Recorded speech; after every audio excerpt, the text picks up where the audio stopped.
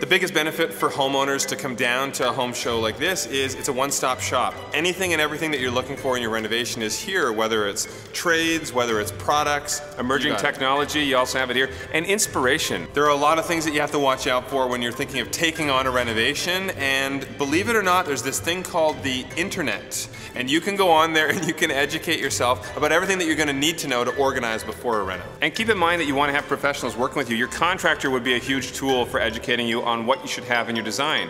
And actually having that education before you come to a home show is great, because then you know what you need, you're not going to overspend. Everyone loves to come without a plan, they just want to start looking at what there is.